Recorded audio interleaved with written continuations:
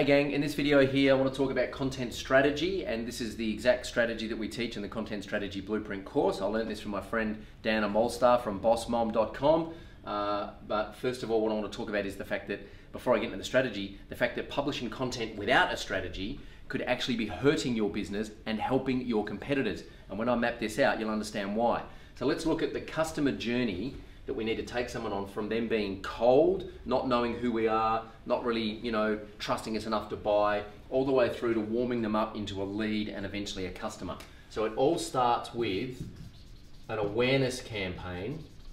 And so the Content Strategy Blueprint that Dana taught me and that she teaches in the course is broken down to these 4 campaigns. It all starts with awareness, where we basically make them aware of the problem. Because before this, they're unaware. And this is another thing that my friend Kim Barrett teaches in our Facebook ads course. Is the purpose of Facebook ads really initially is to make them aware of the fact that they have a problem that they should be paying attention to. So the awareness campaign just says, hey, you're a dentist, you're probably not getting enough high value customers, you're spending too much time on low value customers, I bet you'd love more cosmetic customers because they're worth more. And all of a sudden they're like, yeah, you're right, I would like more high value customers. So once you've stirred up the awareness and you've made them aware that they have a problem, the next thing you want to do is position yourself or your client. I know some of our audience will be selling content strategy to their clients. You want to position you or your business or your client as the authority in this space. We're not selling anything yet, we're not offering any solutions, we're just positioning as the authority. So in this case, it would be like, hey, I've written this blog post about how dentists can attract more high value Invisalign customers, or I was featured on this marketing podcast for dentists, go check it out. So you're just positioning yourself as the authority. The third campaign is what we call an engagement campaign.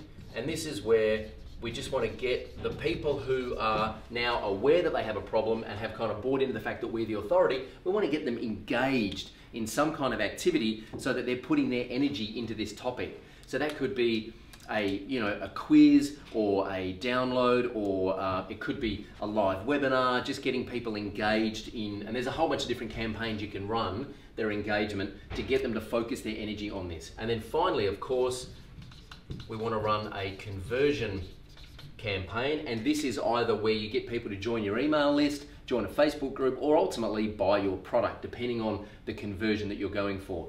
So why is posting content without this strategy hurting your business and feeding your competitors? Because you're probably posting content at the moment that just does this. It just reminds people and creates awareness of the problem, particularly if you're posting solution-based blog posts or articles. Hey, this is how we do this with WooCommerce. This is how we do this with Buffer. This is how we do this with Hootsuite, or whatever the thing is, right? This is how we design in Figma and turn it into a website in Elementor. All you're doing here is a little bit of this, right? There's none of this going on. So you're creating awareness for the problem, and if your competitors are better at doing this, they're going to capture that market who are now aware. They're going to be seen as the authority, run them through engagement, and ultimately convert them. So posting content without a strategy could actually be hurting your business and helping your competitors. You want to make sure you've actually got a content strategy in place. Hope you find this helpful. Please feel free to leave any comments, feedback, and questions below this video. I look forward to speaking with you in the next video. Until then, I'm Troy Dean. Go elevate.